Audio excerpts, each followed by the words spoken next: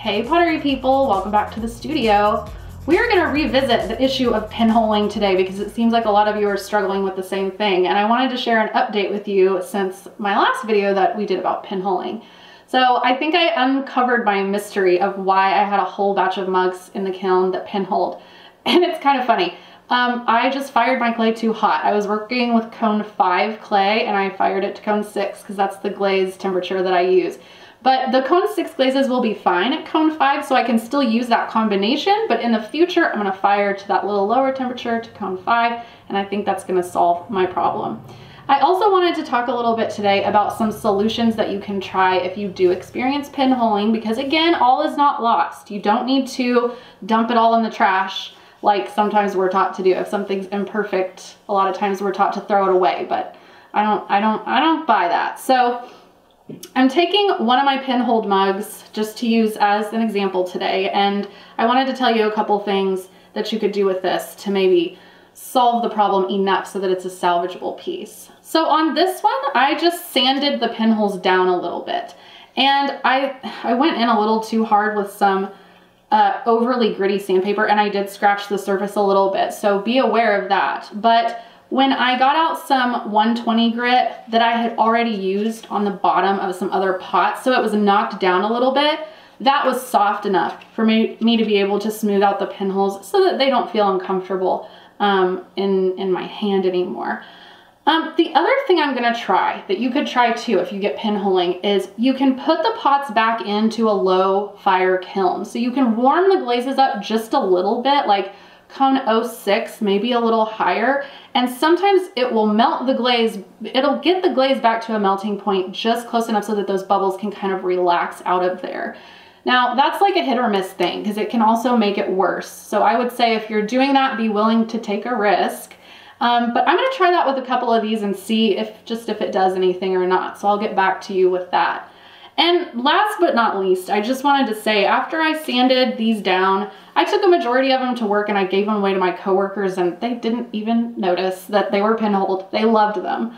So if you have an opportunity to give your work as a gift to someone, just know if they're not a potter, they're not gonna notice pinholes, and they're just gonna be so glad to have a piece of your work from, you know, a handmade piece usually means a lot to someone. So just keep that in mind. Okay, thank you for joining us, and I hope your pinholing issues are getting better, and we'll see you next time. Bye, Pottery People. Update time. Okay, hi, I have updates, pinholing updates. So I have just unloaded a glaze fire kiln, and I think I've got the mystery solved. I fired everything to cone 5 this time, and I got no pinholing. So it's a great lesson. I mean, I've learned or relearned, go back and double check and make sure you're getting your clay to the right temperature. Because if you remember, my big batch of pinholed pots that I had, I fired them to cone 6, and that was just a little too high for the clay body that I'm using. So I am happy to report we've got the mystery solved, and from now on we can fire that clay body to the right temperature and get a nice smooth surface. So that's the first thing I wanted to share. The second thing that I thought was kind of interesting was I talked in the earlier part of the video about kind of experimenting with some of the pots that did have pinholing and bringing them up to like a bisque temperature again and just seeing if that would help at all and relax out some of the pinholes. I have not done a bisque fire since then, but I went ahead and just put some of the pinholed pots in with this glaze fire that I just did, and surprisingly it did smooth out the surface. Like I would say it's 90% smoothed out, feels a lot better than it did before. Now there were some other, you know, kind of consequences. So I had a decal on this mug right here, and that high temperature just burned it out.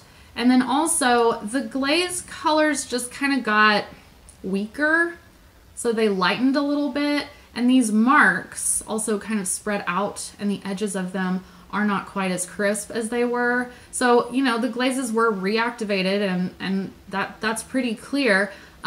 So, you know, not a horrible result, but there were some kind of undesirable things that came along with this process. So, you know, I would say if you have pinholes and your goal is a really smooth surface, maybe try this.